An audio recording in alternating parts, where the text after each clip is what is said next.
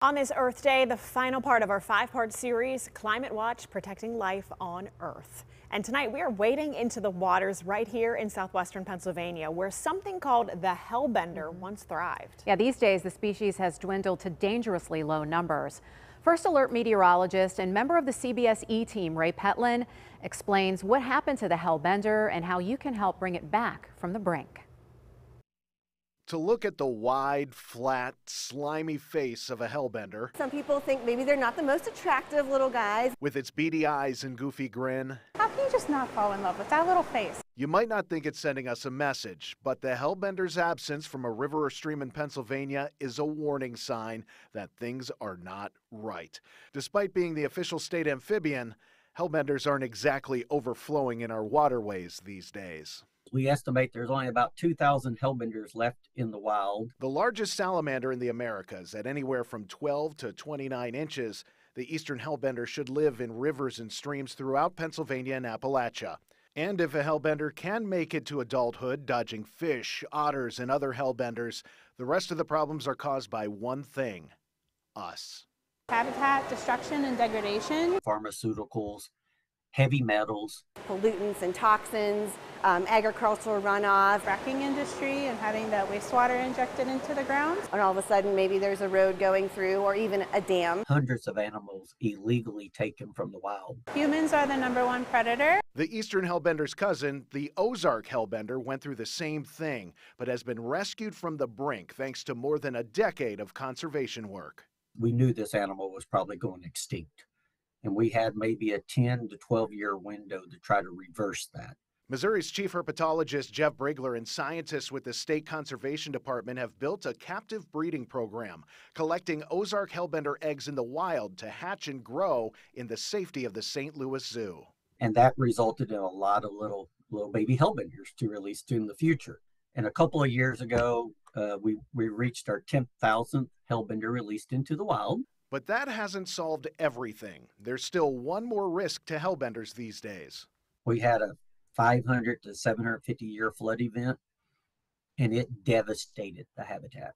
We lost over half of our population of hellbenders. Climate change means massive floods that were supposed to happen once a century or once a millennia are now becoming more common. You're going to be having 100, 200 year floods every 20 years. And are they going to have time to rebound within those systems? Brigler says breeding hellbenders to be released back into the wild needs to be paired with an active protection of their habitats, like planting trees along waterways to block runoff and to filter out toxins from homes and industries. The more you can filter that, the more we can limit the damage to these systems. Documenting hellbender sightings in our creeks and rivers isn't an arduous task. So prehistoric. It's something anyone who's out fishing can do. Kiski River has been notoriously known to be extremely dirty with all of the runoffs from the industry. And I think it was a year or two ago, a fisherman found a hellbender. He caught one on his fishing line.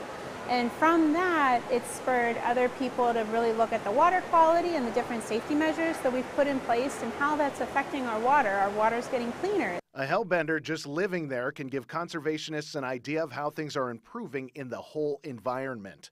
We're actually starting to do survey work in certain areas looking for these populations of hellbenders so we can protect them more to make sure that the environment as a whole stays healthy. But while the Ozark hellbender population is growing at the St. Louis Zoo and captive breeding is underway at nearby zoos in Columbus and Wheeling, the Pittsburgh Zoo's hellbender is still swimming solo. Right now, captive breeding is still kind of new.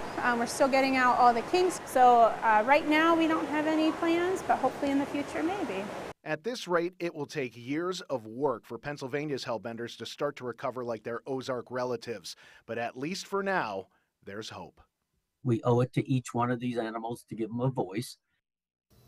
And as we said, it's important to document any hellbender sightings in the area to bring them back from the brink. So if you see one, speak up. You can do it online through Penn State Outreach. And we've posted a link under Earth Day, or our Earth Day section on our website, KDKA.com. I also want to thank Tori Wagurski and Corey Martin, both members of the E-team here as well, that helped me with this story and do all the heavy lifting for this story and tell this important story of the hellbender. And it's not the only one. If you missed the CBS National National environmental correspondent David Schechter's 30-minute Protecting Life on Earth special last Friday night.